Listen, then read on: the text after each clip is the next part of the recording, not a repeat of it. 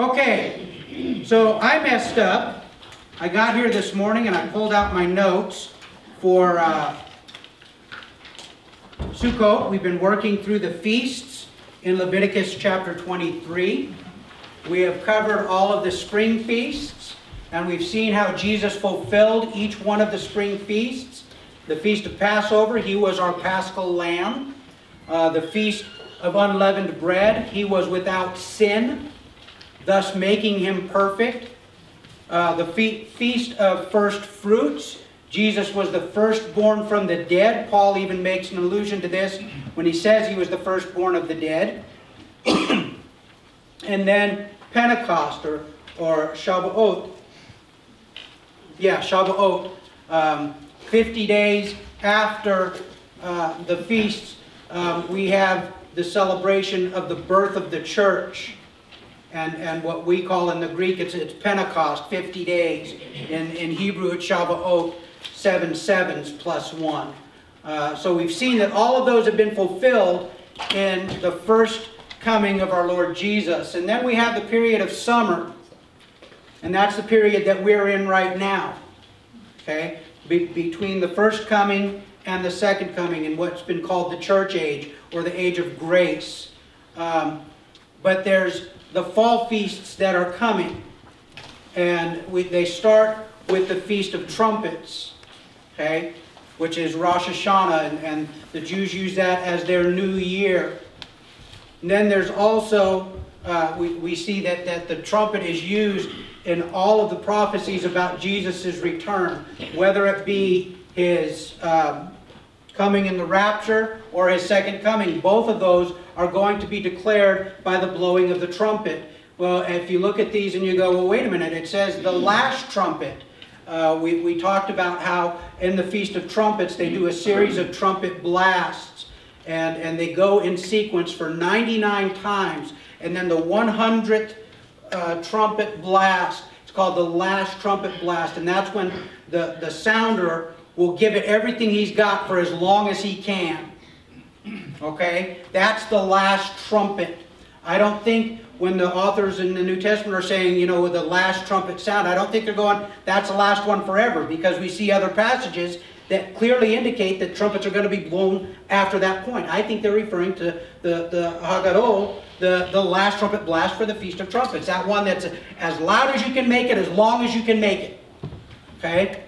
And then we see the 10 days of preparation, where the Jews are called to get themselves ready for Yom Kippur, the Day of Atonement.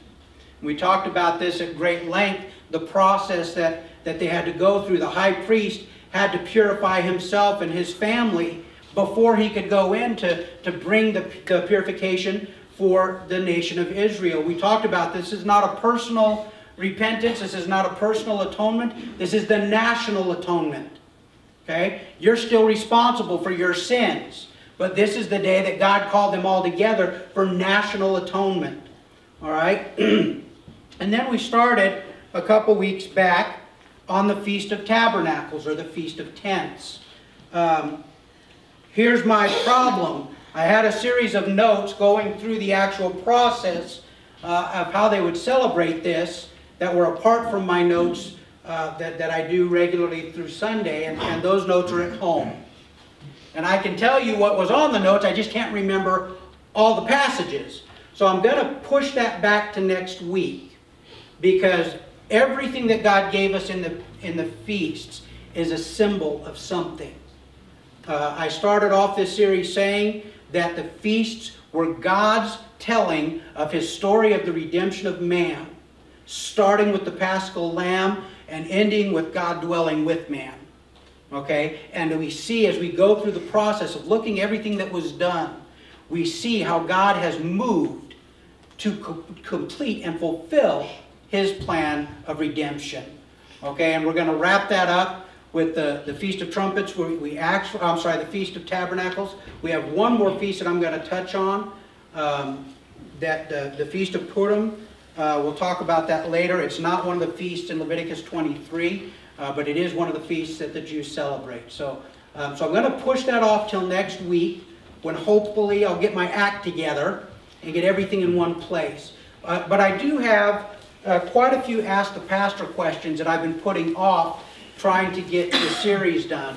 I've got 5 or 6 of them today, so if you will allow me, I'd like to address some of these, and then next week we'll move back into the Feast of Tabernacles.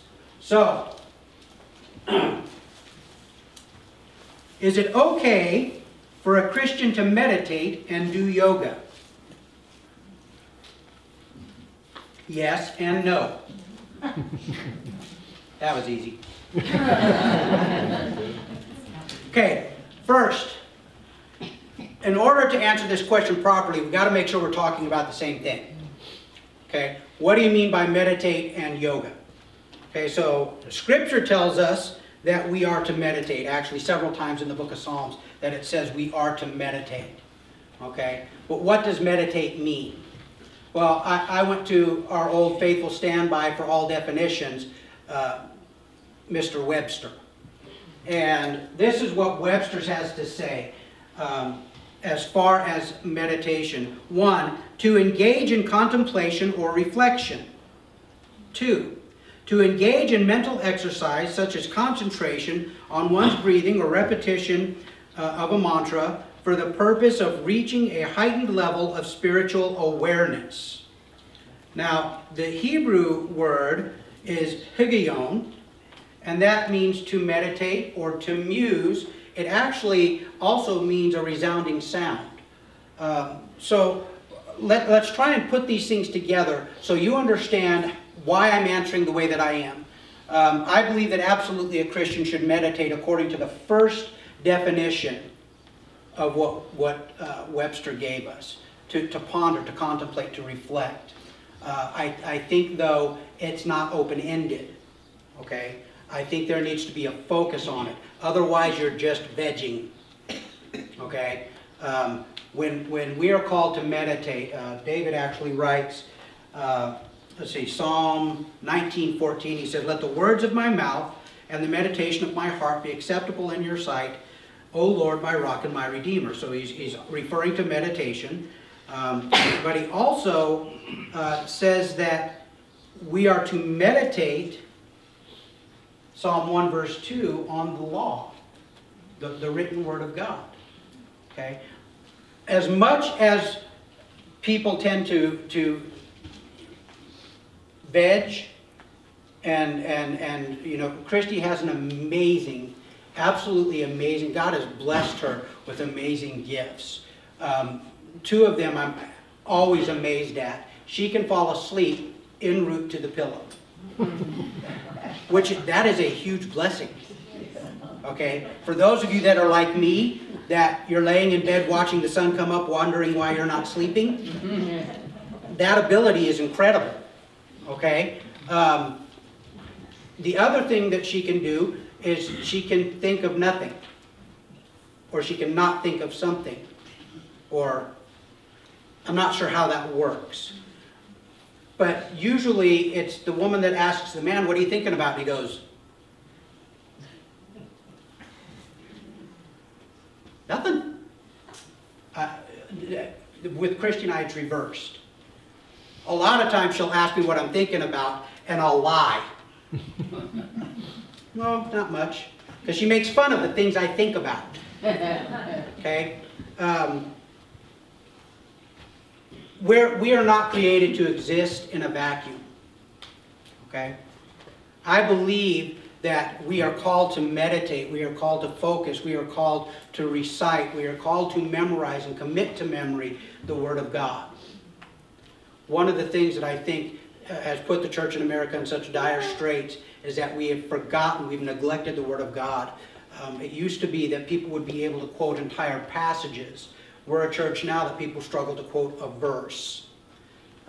We do not have an intimate familiarity with the Word of God. And I think a part of that reason is where you know, when I was growing up, we were called the 15-minute generation because, you know, that's about as long as our attention span would last.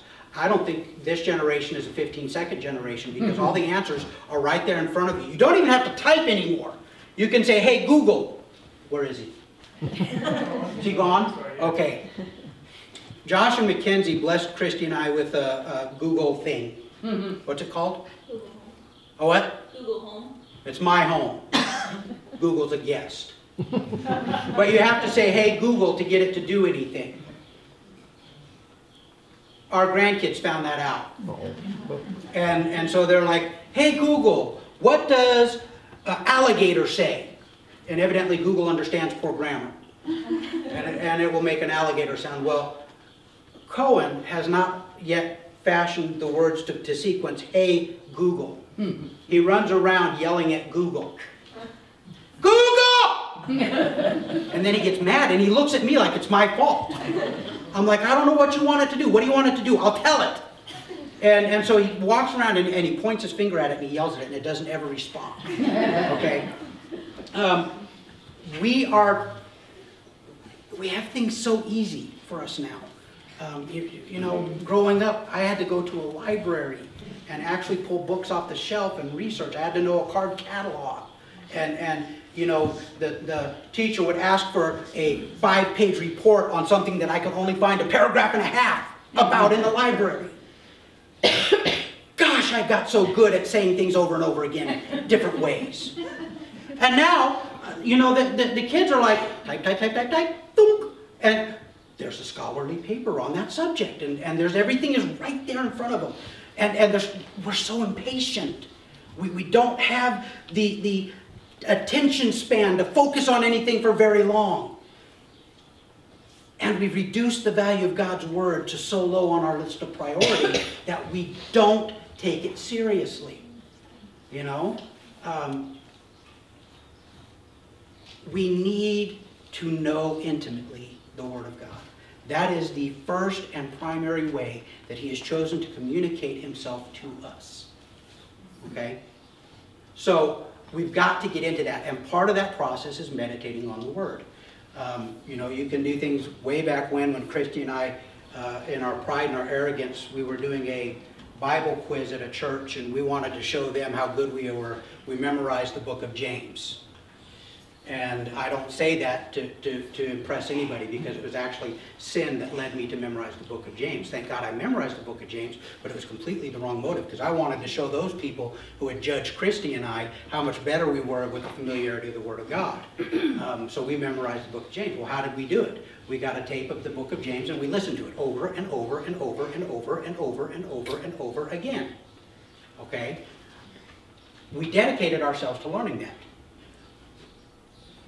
But not wanting to prove myself to anybody anymore, how come I'm still not driven by that same drive? You know, the Jews, by the time a child was 12 years old, he would have committed the entire Torah to memory. First 5 books of the Bible. 5 books of the Bible. And they're not even short books. Okay? So, should we meditate? Absolutely. On the Word of God. Should we do yoga? No. This is why I say yes and no. Now, my understanding of yoga is that it is conjointly knit together with transcendental meditation, or some sort of meditation apart from Scripture. Now, can you do stretches and meditate on the Word of God? Have at it. But yoga is associated with something that is not God. Okay? I don't care your open warrior stance, your down dog stance, or I don't even know what this stuff is. Okay, so if I got those wrong, please don't be offended. But you know, if you want to stretch and you want the Word of God playing so that you're getting it into your soul, absolutely, I would encourage you to do it. Okay? I would discourage heartily, as a matter of fact, I would exhort you to avoid yoga, where it teaches you to focus on nothing, or on attaining a higher state in your brain, a higher state in your spirit. Let God bring you there. Okay? You know what happens when you think about nothing? I don't know. I've never been able to do it. Okay? So if one of you has done it, let me know. So, yes, absolutely, and no, definitely. Number 2, does the use of marijuana as medicine coexist with God's plan for our lives? Now, this is an interesting question. I know people that marijuana has helped tremendously. for medicinal purposes. I've seen cases where the use of marijuana has helped people with Parkinson's. I know there are a number of places where it is used medically. This is not about the pros or cons of marijuana as a medicinal drug. Okay, so what I'm saying is not about that. Here's the problem that we have as believers. Okay? As believers, we are called to obey the government that is put over us.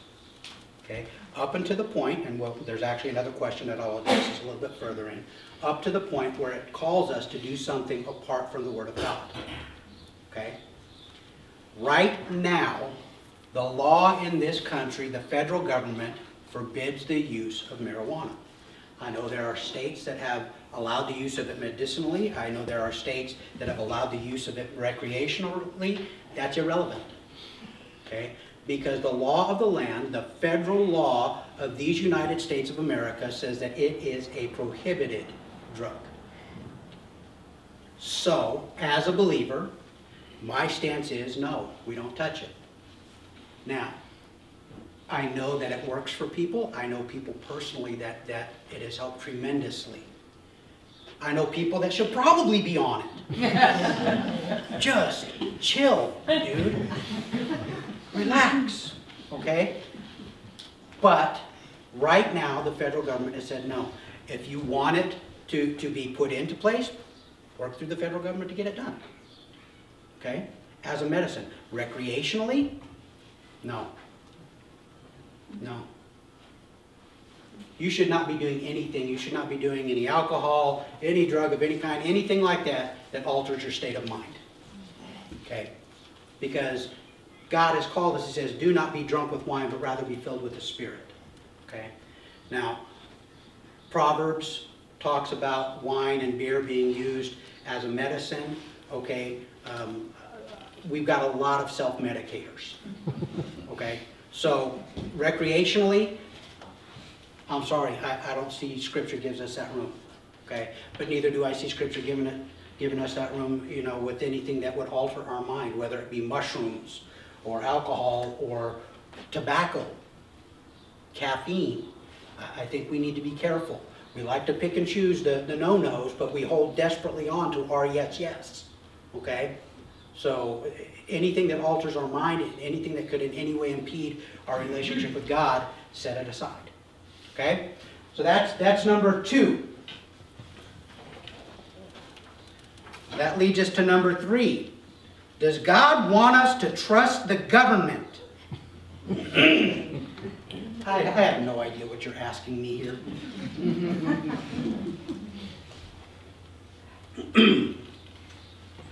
I'm not sure what is meant by trust, so I'm going to answer it with what I think. Okay? First, Scripture says that there is no authority appointed except that which has been appointed by God. Okay? We have 2 authors in the New Testament that write this. One of them being Paul, the other being Peter.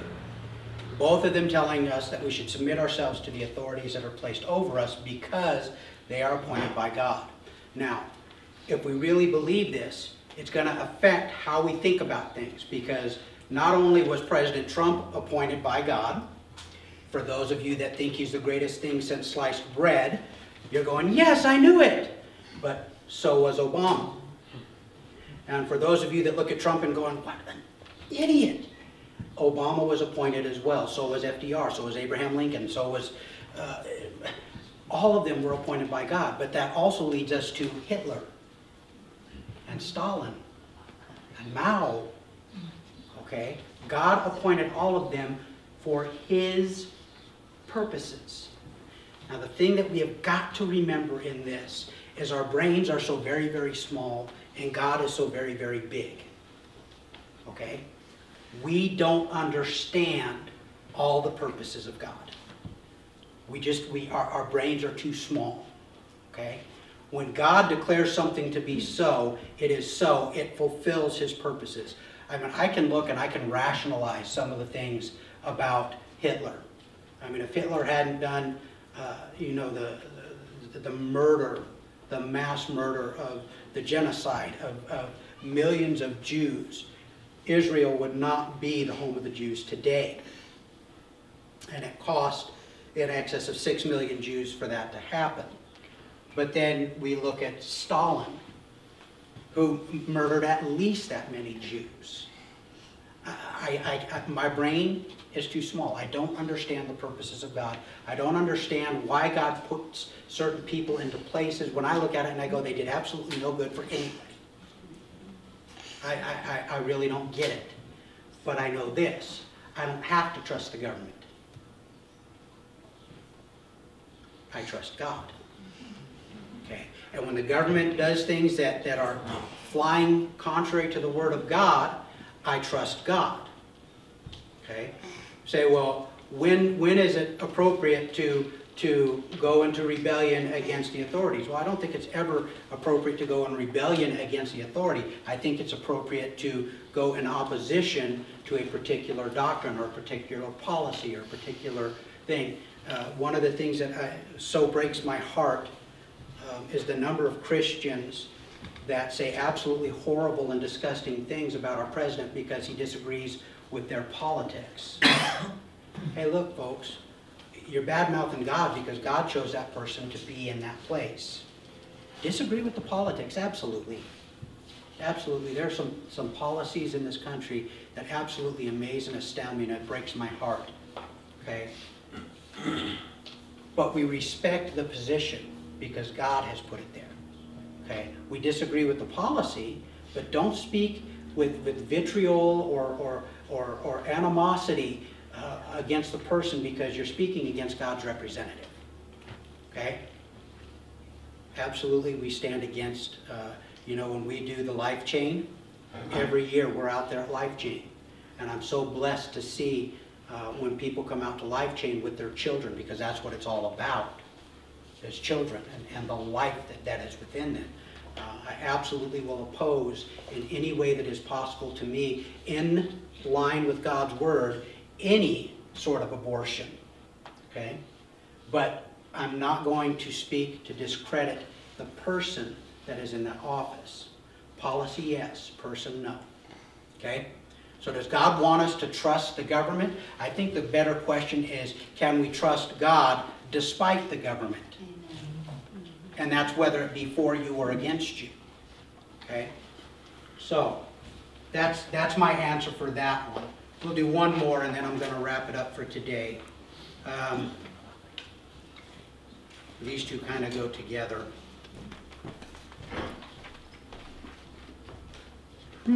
These all three kind of go together. I'll do the easy one. We've got several questions dealing with creation. And they're all kind of linked. I'm just going to deal with one of them today. It says, where do dinosaurs fit into creation? Day 5. There you go.